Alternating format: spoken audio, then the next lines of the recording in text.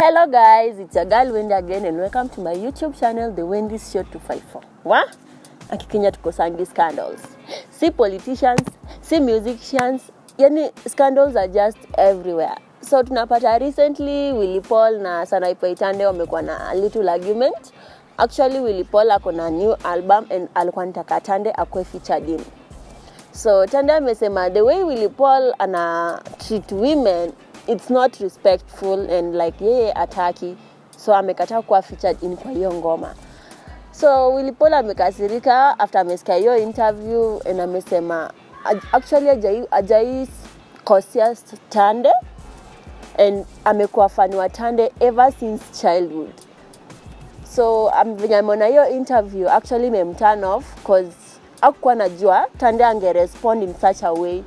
All his life he knew Tande was respectful and hakuwa na plan kufanya anything that fanya hiyo respect iishe ama reduce that respect for her from him for her, I guess something like that. Mtani understand.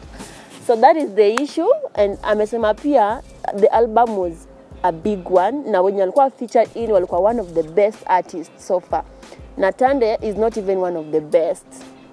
Amesema pia amework na one of the best female artists like Size 8, Nandi and many others. Na wajaifanya chenye Tande amemfanyia. Actually amefeel amekuwa offended. Na amesema these are the kind of things inafanya Kenyan music aiendi far. Then Kenyans watakuja waanza kulia their music are not being played yet. Wao ndio wako na some ignorance towards themselves and they don't want to work together. So guys, tell me your suggestion about this. Do you think Tande alikuwa right kukata kuwa featured in kwa album ya Willypaul? Na Willypaul alikuwa right kusema whatever he said, the response he gave out, was that right?